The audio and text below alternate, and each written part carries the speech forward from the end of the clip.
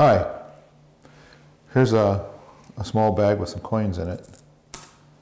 These are, I went over to Europe and I got these coins and I used them in this trick. I also use a playing card. Let's use the 9 of spades. That's a good one to start off with.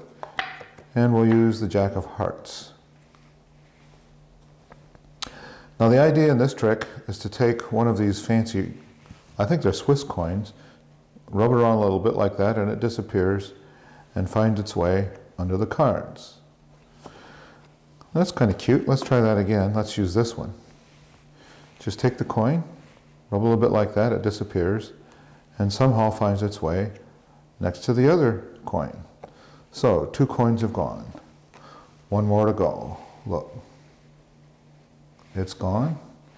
And we can find that one under the cards also, and that's cross cards.